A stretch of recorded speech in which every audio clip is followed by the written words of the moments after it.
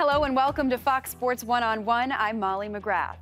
In this interview series, we've spent time talking with some of the most prominent athletes and sports figures. But now we'll go in depth with one of the greatest entertainers around, Bill Murray. While he loves acting and cracking jokes on screen, his interests aren't just limited to his IMDb filmography. Chris Meyer sat down with the comedic icon at his Murray Brothers charity golf event to talk about his love of sports.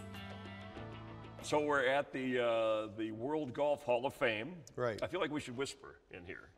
It's a Hall of Fame. You know, you want to shout it from the mountaintops. We made it. You and I made it to the Hall of Fame. You know, well, no, Bob Hope is in here. I don't see your name on any of the. Well, we're not going to wake him up. He's sleeping soundly.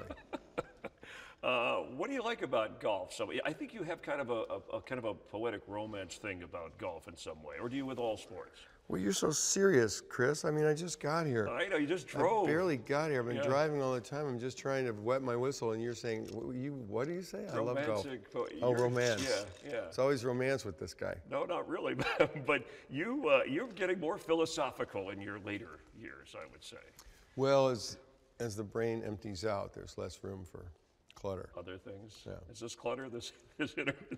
Yeah, soon this will be clutter. I knew where you were going with this. But you're attracted to golf for what reasons? Economic reasons, Chris. Really? Yes. Wow, you make a lot of money? No, you were a caddy. I was a caddy. That's how I was attracted to golf economically. At what age? Well, when I was 10, I was a shag boy, which you have to explain nowadays because people don't even know what a shag boy is. The golf, you go get Before there were driving ranges, a golfer would have a bag, like a sort of looking halfway like a bowling ball bag, full of golf balls. And he would dump all his golf balls out and hand you the bag and send you out there and he'd say, I'm gonna start with the 9-iron. And you'd go sort of 9-iron distance away and you were the target and he would hit balls at you. And then he would step up to, he'd wave and change to 7 or 5 and basically you were the target. And, but, as it is, you could sort of drift off because the odds of us hitting it where he intended to, because guys that were practicing in those days usually were bad players who desperately wanted to not look so bad. Good players just sort of kept playing a lot. Anyway, occasionally you'd drift off and you get hit by a ball. But then you graduate to being a caddy. Yeah, after a while I became a caddy, first like a singles caddy where you carry one bag and then a doubles caddy. But I golfed, I caddied a place where I didn't earn a lot of money. You had to work hard, you had to work a lot of hours, you had to try to go twice a day to make any kind of money. And you learned And you were learning how to play poker at the same time, so you had these economic reversals during the course of your day. This sounds like a Caddyshack script. Yeah, very much so. Right, yeah. we can see. But no, I've heard you talk about how you learned to treat or not to treat people from some of the golfers who were well off. Is that the right way to phrase that? Well, it wasn't exactly slave labor, but you were definitely, the caddy rules are show up, keep up, and shut up. And so you didn't really necessarily initiate conversation, and you could play a round with almost no conversation. Wow. And there would be almost no conversation, which was unusual in life, that you spend, maybe 4 hours with someone, they don't really speak to you, so much. And that was a lesson of some sort. But you learn a lot about how, by the way people treat you, how, as a kid, how you should treat other people. You have the Murray Brothers Caddyshack golf event every year in Florida, and you raise money for charity, which is a nice thing, and you guys don't publicize that. But you do enjoy playing golf, watching golf on TV? Well, some of them are fun. I mean, Masters is really fun because there's so much drama in the last 9 holes of the Masters. How about the U.S. Open?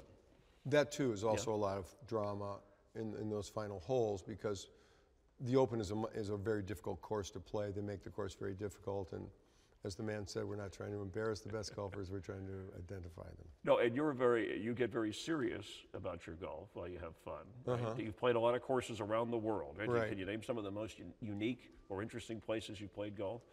Well, unique. Oh, people always say, like, what's the prettiest one? I think Tralee in Ireland is the most beautiful course you can play. And Ireland really is just the greatest place to go. I mean, I'm not a citizen there, so it always has a sort of something wonderful. My ancestors are all Irish. But you're treated like a king in Ireland. They treat you like a king. Okay. The courses are beautiful. They're very devoted to the sport. And the whole country is littered with golf courses, wonderful golf courses. How about in the U.S.? Well, Illinois near Chicago has extraordinary golf courses. Your old caddy roots. And you wrote a book about golf, I remember. I did. Is there, would you do something else with golf in terms of, remember how you did the NBA promotional thing? That you were Yeah, that involved was in, right? that was a fun thing, right. And I don't know, would you, something like golf, would that interest you, or you're? You said this was going to be 10 minutes. So we're already at the 12-minute mark. I just got the waving mark, too. Does that No, mean go you ahead. didn't like the Something question? about golf? No, I would like to write a wanted book get you- about, yeah. it was fun writing Yeah. a book. It turned out I could actually write. It took me Okay. a while to do it, but by the end of the book, I could actually write. Okay. I would like to write a book, and I've been meaning to. I just haven't gotten around to it. I'd like to write a book of stories about things we did at Pebble Beach. Over your years Over there. the years of Okay, playing the that would be- tournament there. yeah, that There's a would- lot of funny But funny just things in a that nutshell, happen. when you watch golf on TV, what do you look for in general? Do you pay attention to the specifics of the hole? You're just kind of relaxing, wandering. You say, if I was there, I would use this club, or I can't hit like that guy. Well, that only gets interesting in close, where you can see the sort of distance. Okay. I mean, you know how like when you watch pro tennis, like when you watch men play tennis, you don't even see the ball. Right. It's going so fast, you don't even know where the heck it is. And it's like that when you see these big hitters, you see them whip it, you know, you see them hit the heck out of it. And unless they're tilting one way or another, you don't really have a clear concept of where it's going. And they don't either, because they're hitting it farther than they can see. Right, and tough to follow on. They can't even see where it's going. They got to, sometimes, you know, especially if it's a dogleg and they're taking it over the trees, they're just hitting the heck out of it, and they're just hoping it's in the fairway or with a shot of the green. But in close, you can see the kinds of shots they have, the angle and how the pitch and what kind of, you know, bump and running it, what kind of shot that's going to be. But what you really see is you see their body and you see the tension of it. You actually see how they hold the tension, and it's deadly. Yep. It's deadly tension, and when you see them kind of, double swallowing or stepping off or spending too long, Right. most especially spending too long over a shot, you go, oh, this is deadly. He's dead, because he can't make himself go. And you know, you do see people chunk them nowadays. Right. You see a lot more chunking than you once did, because the pressure is, I don't know if it's bigger, I don't know if it's more money, or if it's, because it's all television all the time, but you just see people gag a little bit more, so you see that.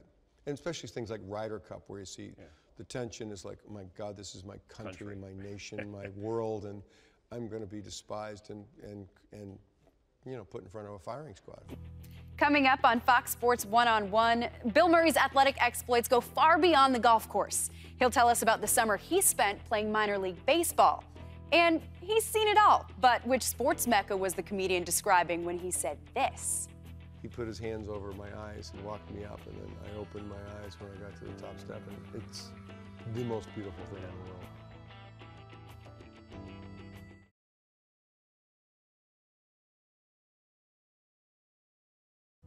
Welcome back to Fox Sports One-on-One. Even though fans have seen so much of Bill Murray on the golf course in the movie Caddyshack and in celebrity tournaments, his true sports love is baseball. And as we're about to find out, Murray is just as comfortable swinging a baseball bat as he is a golf club.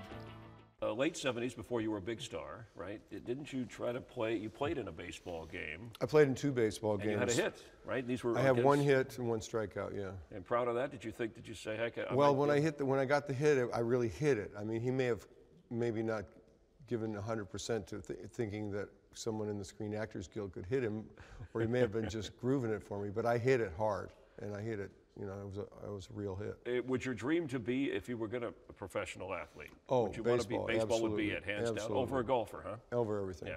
Okay. Baseball's just, those guys are having much more fun than golfers. Golfers aren't, they're all kind of They're serious. mental, and they're not having as much fun as we are, as you and I are. Anyone here. We're having, this is a laugh a minute here. This is, Well, things will pick up, don't worry. It's going to pick up. I hope so. But I have a lot of confidence in you.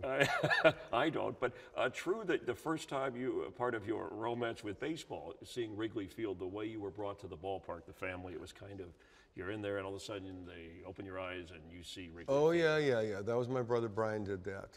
Brian Doyle, who wrote Brian, who wrote Caddyshack with Doug Canning and Harold Ramis.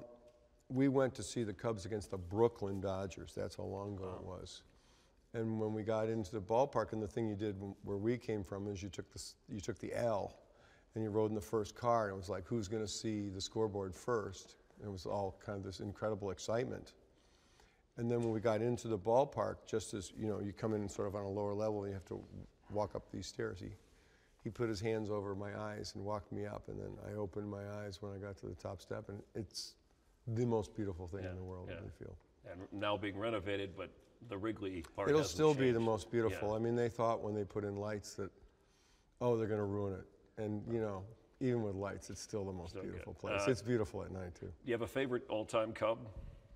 There's only one favorite all-time Cub. The late Ernie Banks. Waiter, and yes, who Mr. Cub. Yeah. No, there's a lot of great Cubs, but he was my guy. And Okay. anyone that was of the time he played used to run home from school to see the 7th, 8th, and 9th inning and see if Ernie could hit a home run and tie up the game or something like that. Let's play too. The Bears. I know you're a Chicago sports fan. Mm-hmm. Is Jay Cutler? There's a lot of change going on in Chicago there, but Cutler is still there. Is he the guy, or should they move on from him? I just think I don't see the point of not backing these guys. He certainly has more talent. I mean, when you think of what the history of Bear quarterbacks has been, it's been really many years since they've had great throwers. I liked Jim McMahon, obviously, and I Super like Bowl. the guy whose name I'm going to blanking now. Rex Grossman. Rex Grossman. They all gave him a horrible time. Rex Grossman could throw the ball. He could throw. And most Bear quarterbacks couldn't throw a lick. And Cutler obviously can throw. You're a sports. They don't like him so much because he's a tough nut, Yeah. he doesn't give it up to the press, and that doesn't bother me. I mean, I don't care about what his personality is particularly because I don't really have much exchange with him, but he's there to play football, and if he plays football well, and that makes the sort of fans happy. Up next, Bill Murray opens up about his long career in show business and the evolution of his film choices. And while he's been making people laugh for decades, what upcoming project made the comedian say this? And I felt funny like I hadn't felt funny in a long time.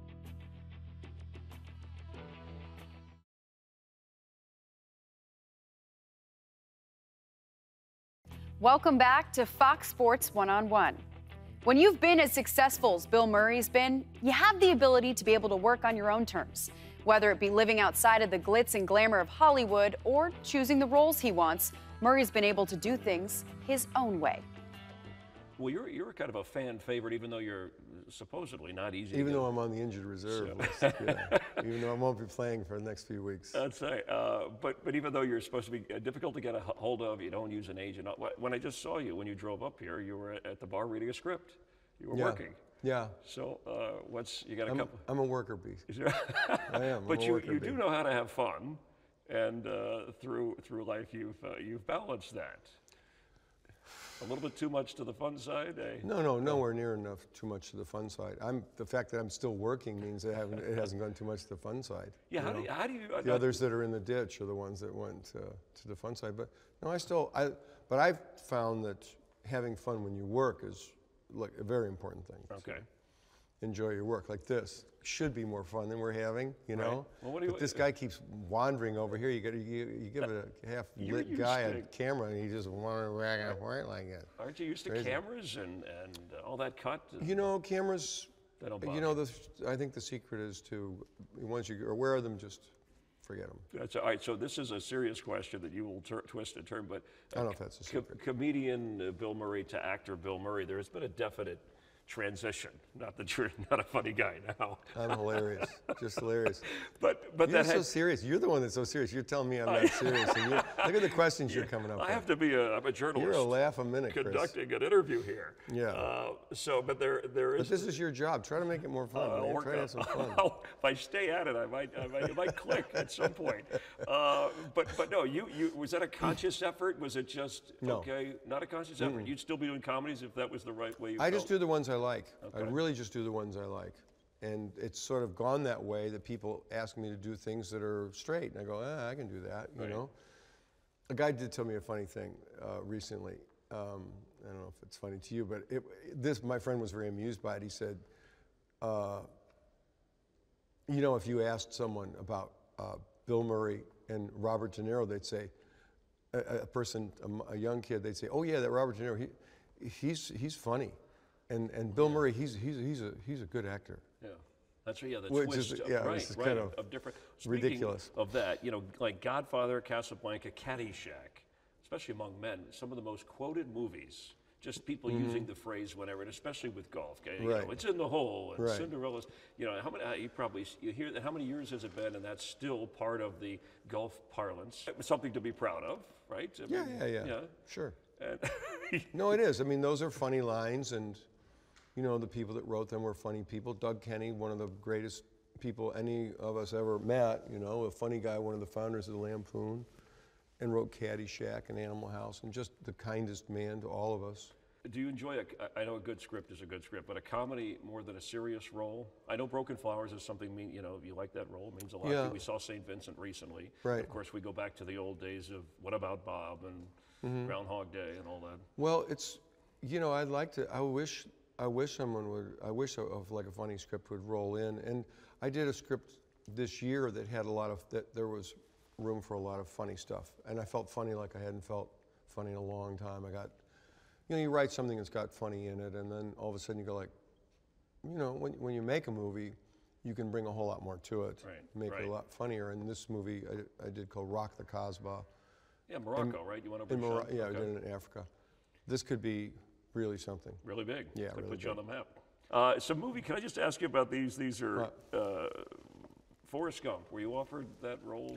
You know, someone wanted me to do that Forrest Gump or read the book, and and I don't know why. I Just just weren't never into it. got around to it. Okay. Never got around to it. What about Philadelphia role in that? It was the one with. I was led to believe that I was going to get a role in Philadelphia. Okay, you know which one? The Denzel or the? I think I was going to play the Denzel Washington part, but he cast Denzel Washington, and you know, And you move on. And Rain Man. on. What about that one? maybe I don't. Yeah. I think so too. Yeah. I Would think it so have been too. not the Tom Cruise part, the Dustin Hoffman part? Do you remember that? I don't remember. But see, this was my agent, Ovitz. Ovitz, you know, was Oh, back when- the now you don't use maestro, an and he agent. controlled all these things. And Right. Ida, how do you stay relevant, by the way? that's funny. I tried to ask that with a straight face. That's funny. Because I wanted to let you answer. and That's be- funny. I don't, Because you are I very haven't- relevant I and have haven't- been. Yeah, I have that is not my Intention. MO. Okay, It's so not my you're- intention. My intention is to, you know, I like doing what I do. I like the Right. work that I do, and you know, as long as people keep asking me to do the work, that's what relevant is to me. Okay. You know, I don't care to have streets named after me or anything like that. Or Are you a workout guy? well, you can see that I'm a workout That's guy. why I Come just on, thought let's I would go. ask that. You obviously have been lifting, but you know, success will produce fine meals in restaurants, and So that makes it more difficult to move at your best like a dancer. a gut says success. A gut says you got enough money to eat your way past what you need. Yeah. All right. Well, thanks for your time as always. And, Is this goodbye? well, I want to see you out on the golf course. so it's so now long. you want to It's wrap? so long. I had a lot more things No, to cover, you but said you had 10 minutes, and So, that there was some very fascinating thing. You're going to shoot this in some very fascinating way. You got this seasick sailor over here going dizzy back and forth. It was like, great, this is Master and Commander he's shooting over here. Coming up next, Chris and Bill get out of the chairs and onto the golf course. And you know when Bill Murray's on the tee box, he'll channel his inner Carl Spackler. The heavy stuff's not going to come down for quite some time. I've heard that.